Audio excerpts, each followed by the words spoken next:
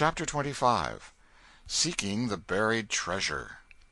There comes a time in every rightly constructed boy's life when he has a raging desire to go somewhere and dig for hidden treasure.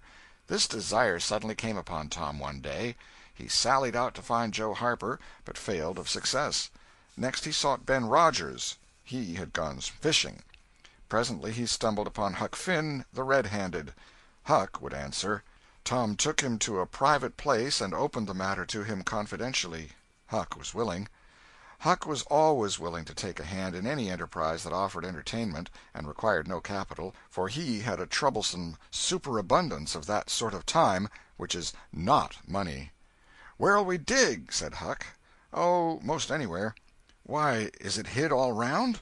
"No, indeed it ain't. It's hid in mighty particular places, Huck. Sometimes on islands, sometimes in rotten chests under the end of a limb of an old dead tree, just where the shadow falls at midnight, but mostly under the floor in haunted houses." "Who hides it?" "Why, robbers, of course. Who'd you reckon? Sunday-school superintendents?" "I don't know. If 'twas mine I wouldn't hide it. I'd spend it and have a good time." "So would I. But robbers don't do that way. They always hide it and leave it there." "Don't they come after it any more?" "No, they think they will, but they generally forget the marks, or else they die. Anyway, it lays there a long time and gets rusty, and by and by somebody finds an old yellow paper that tells how to find the marks, a paper that's got to be ciphered over about a week, because it's mostly signs and hieroglyphics." "Hiero which?" "Hieroglyphics. Pictures and things, you know, that don't seem to mean anything." "Have you got one of them papers, Tom?" "No." "Well, then, how are you going to find the marks?" "I don't want to find any marks. They always bury it under a haunted house, or on an island, or under a dead tree that's got one limb sticking out. Well, we've tried Jackson's Island a little, and we can try it again sometime. And there's the old haunted house up the Still House branch, and there's lots of dead limb trees, dead loads of 'em." "Is it under all of them?" "How you talk! No." "Then how you going to know which one to go for?" "Go for all of them." "Why, Tom, it'll take all summer." "Well, what of that? Suppose you find a brass pot with $100 in it, all rusty and gay, or a rotten chest full of diamonds. How's that?" Huck's eyes glowed. "That's bully. Plenty bully enough for me. Just you give me the $100, and I don't want no diamonds." "All right, but I bet you I ain't going to throw off on diamonds. Some of 'em's worth $20 apiece. There ain't any, hardly, but's worth 6 bits or $1. "No. Is that so?" "Certainly. Anybody'd tell you so. Hain't you ever seen one, Huck?" "Not as I remember." "Oh, kings have slathers of them." "Well, I don't know no kings, Tom." "I reckon you don't. But if you was to go to Europe you'd see a raft of 'em hopping around." "Do they hop?" "Hop? Your granny! No." "Well, what'd you say they did for?" "Shucks, I only meant you'd see 'em, not hopping, of course. What do they want to hop for? But I mean you'd just see 'em scattered around, you know, in a kind of a general way, like that old humpbacked Richard." "Richard? What's his other name?" "He didn't have any other name. Kings don't have any but a given name." "No? But they don't." "Well, if they like it, Tom, all right, but I don't want to be a king and have only just a given name like a slave. But say, where you going to dig first?" "Well, I don't know. S'pose we tackle that old dead limb tree on the hill t'other side of Stillhouse branch." "I'm agreed." So they got a crippled pick and a shovel and set out on their 3-mile tramp. They arrived hot and panting, and threw themselves down in the shade of a neighboring elm to rest and have a smoke. "I like this," said Tom. "So do I. Say, Huck, if we find a treasure here, what you going to do with your share?" "Well, I'll have pie and a glass of soda every day, and I'll go to every circus that comes along. I bet I'll have a gay time." "Well, ain't you going to save any of it?" "Save it? What for?" "Why, so as to have something to live on by and by." "Oh, that ain't any use. Pap would come back to this yer town some day and get his claws on it if I didn't hurry up, and I tell you he'd clean it out pretty quick. What you going to do with yourn, Tom?" "I'm going to buy a new drum, and a sure enough sword, and a red necktie and a bull pup, and get married." "Married?" "That's it." "Tom, you Why, you ain't in your right mind." "Wait, you'll see."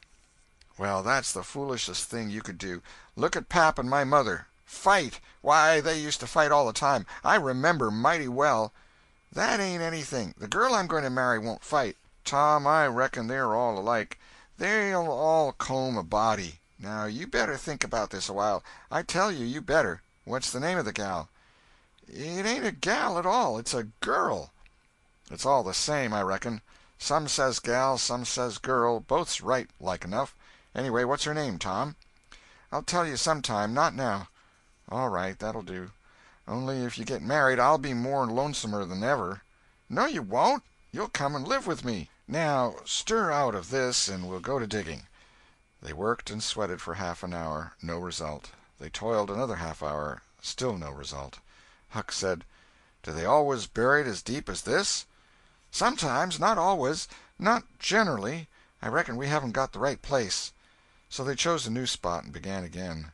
The labor dragged a little, but still they made progress. They pegged away in silence for some time. Finally Huck leaned on his shovel, swabbed the beaded drops from his brow with his sleeve, and said, "Where are you going to dig next, after we get this one?" "I reckon maybe we'll tackle the old tree that's over yonder on Cardiff Hill, back of the widow's." "I reckon that'll be a good one. But won't the widow take it away from us, Tom? It's on her land." "She take it away? Maybe she'd like to try it once. Whoever finds one of these hid treasures, it belongs to him. It don't make any difference whose land it's on." That was satisfactory. The work went on. By and by Huck said, "Blame it, we must be in the wrong place again. What do you think?" "It is mighty curious, Huck. I don't understand it. Sometimes witches interfere. I reckon maybe that's what's the trouble now." "Shucks, witches ain't got no power in the daytime." "Well, that's so. I didn't think of that. Oh, I know what the matter is. What a blamed lot of fools we are. You got to find out where the shadow of the limb falls at midnight, and that's where you dig." "Then consound it, we fooled away all this work for nothing. Now, hang it all, we've got to come back in the night. It's an awful long way. Can you get out?" "I bet I will. We've got to do it tonight, too, because if somebody sees these holes they'll know in a minute what's here, and they'll go for it." "Well, I'll come around and mow tonight." "All right. Let's hide the tools in the bushes." The boys were there that night about the appointed time. They sat in the shadow, waiting. It was a lonely place, and an hour made solemn by old traditions. Spirits whispered in the rustling leaves. Ghosts lurked in the murky nooks. The deep baying of a hound floated up out of the distance. An owl answered with his sepulchral note. The boys were subdued by these solemnities, and talked little. By and by they judged that 12 had come. They marked where the shadow fell, and began to dig. Their hopes commenced to rise. Their interest grew stronger, and their industry kept pace with it. The hole deepened and still deepened, but every time their hearts jumped to hear the pick strike upon something, they only suffered a new disappointment. It was only a stone or a chunk. At last Tom said, "It ain't no use, Huck. We're wrong again." "Well, but we can't be wrong. We spotted the shadow to a dot." "I know it, but then there's another thing." "What's that?" "Why, we only guessed at the time. Like enough it was too late or too early." Huck dropped his shovel. "That's it," he said. "That's the very trouble. We got to give this one up. We can't ever tell the right time. And besides, this kind of thing's too awful, here this time of night with witches and ghosts a-fluttering around so.